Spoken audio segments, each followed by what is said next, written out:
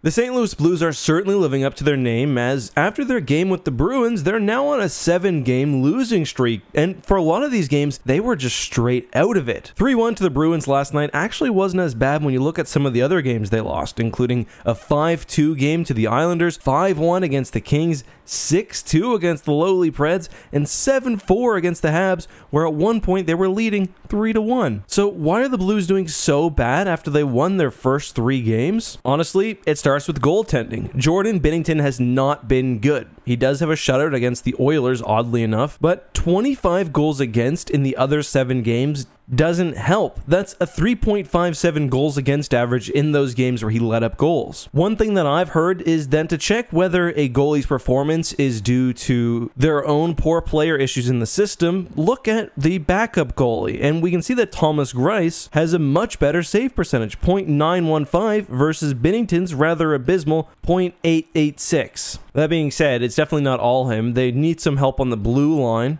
Plus, they're dealing with that 6-month hip injury for Marco Scandella. And to be honest, Leddy and Parayko are just not playing up to standard. We've also seen, to be frank, bad starts from Buchnevich and Jordan Kyrou. Next up for the Blues is Philadelphia tonight, where if they lose again, they will be on a longer losing streak than the Canucks were to start their season, and Berube will almost certainly be finding himself on the hot seat. And arguably, this is even worse of a losing streak because the Canucks were at least in their games and got some overtime loss points during that stretch. All 7 Blues losses have been in regulation, which is astounding. But what do you think, Blues fans? If you watch every game, what's going wrong? Will they figure things out, or is immediate change needed? Let us know down below.